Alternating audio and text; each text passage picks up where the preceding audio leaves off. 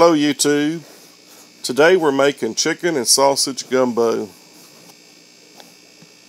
Being born in Louisiana but raised in southeast Texas, we were just across the Louisiana border from all those Cajuns.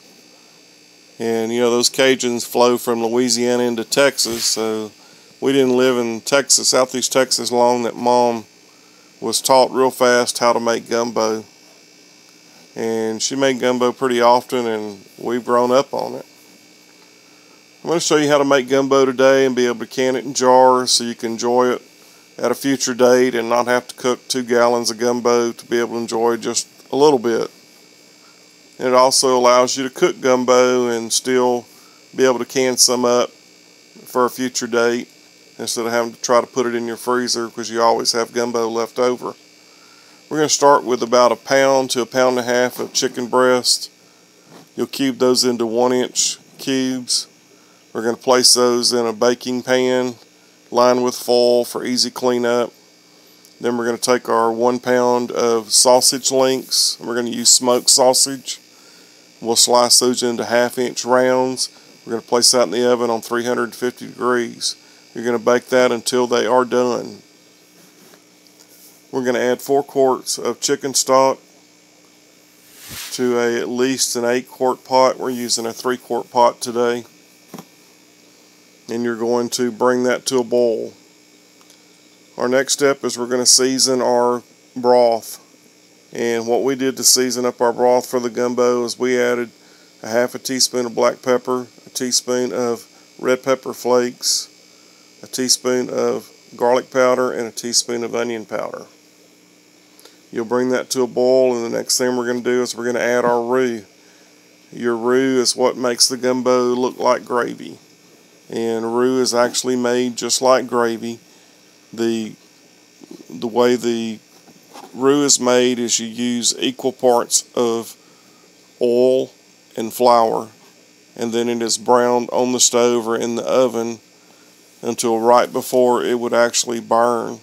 And that's original Cajun roux. But they've came up with a roux that is what we call a dry roux, and it doesn't have any oil in it, so we use 50-50 of it. That way we can cut some of the oil out of our gumbo and kind of lower the calories.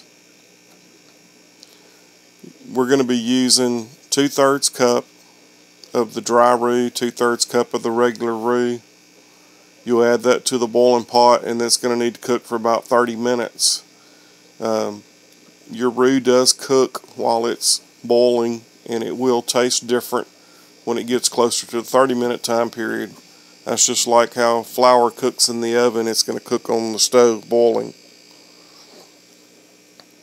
While your gumbo is boiling on the stove and your chicken is cooking in the oven, the reason we're cooking the chicken in the oven is if we boil it on the stove and then boil it in the pressure pot, your chicken's going to be nothing but shreds and mush when it's done in the bottom of the jar.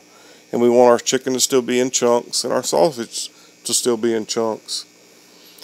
While that's cooking, we're going to get our jars cleaned up. I used 5-quart jars for this recipe today. So we're going to place 5 lids in a pan, heat them on the stove. You'll want them heated for 10 to 15 minutes before you use them. Okay, now that our chicken's coming out of the oven, our roux is still cooking on the stove, we're going to divide this chicken and sausage up into these 5 jars. Also to these 5 jars, we're going to add a 1/2 teaspoon of Sure Gel. This Sure Gel just kind of keeps everything constituted together, and it won't separate as bad in the jar after it's set in the pantry for a couple of months. Next, we'll need to taste our gumbo to see if it needs any type of seasonings like salt, pepper, garlic powder, onion powder, or even more red pepper flakes. After you've gotten it seasoned the way that you like it, the next thing we're going to do is we're going to add 4 chopped green onions and 1 tablespoon of chopped parsley. You'll stir that into the mixture well, and then we're going to ladle the hot liquid over into the jars. You'll fill the jars, leaving a 1/2 inch headspace For quarts, you're going to pressure them for 90 minutes on 10 pounds. If it's pints, you'll cook those for 75 minutes on 10 pounds. Please follow your pressure cooker's directions on how to process quarts and pint jars. Also, please follow the directions of your pressure canner on the cool down process after you finish canning. I hope you enjoy the recipe. Give us a thumbs up if you did. Please subscribe to our channel for future videos coming up. Hope you have a great day. This is the Pressured Prepper, and I'm out.